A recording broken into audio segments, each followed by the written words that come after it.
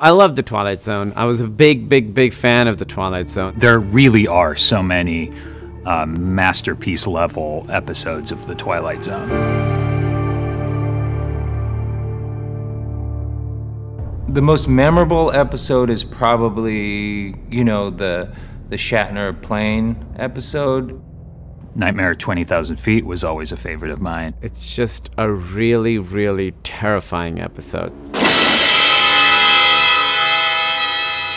One of my favorite episodes is It's a Good Life. There's the boy where he points and he's like, "You're a bad man.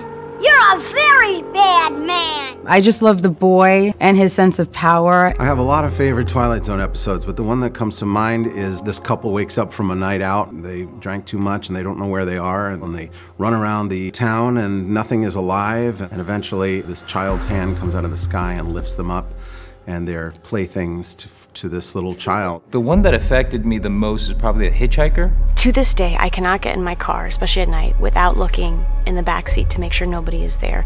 And the image of that man in the rearview mirror still haunts me. But I guess that's the whole point, is that you keep thinking about what you've watched and what you need to learn from the episodes. I believe you're going my way.